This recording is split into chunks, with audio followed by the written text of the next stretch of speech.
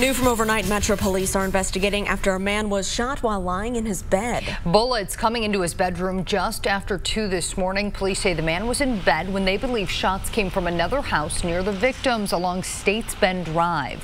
That's in the area of Southeastern Avenue and Franklin Road.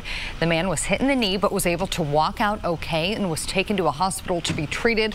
Right now, investigators have no motive for the shooting. And that shooting comes just a day after a woman was shot by a stray bullet while celebrating New Year's. Police were called out to Port Irving Drive just after midnight on Tuesday. Investigators found a woman who had been hit by a bullet that came through a window. Police say it's possible the bullet came from someone who was firing a gun to celebrate the new year. So far, investigators do not have a suspect. She's currently in critical but stable condition.